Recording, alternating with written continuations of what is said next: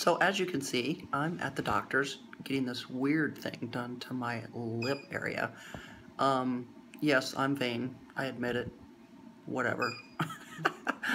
But I don't believe in going under the knife right now. So I am having this little, I think it's called a laser. Radio frequency There you heat treatment. go. There you go. To try to shrink the wrinkles around my lip area. Yes, I was blessed with horrible genetics and don't have any wrinkles really on my face. It's just around my lips. And no, I have never smoked either, so we can't blame it on that. So anyways, this is a fun procedure. It does not hurt. It gets very warm. I don't know. We'll see if it works. Thanks. I'm a little skeptic. But anyways, it's supposed to like totally shrink up my, I guess my skin is like saran wrap. Yeah, kind of.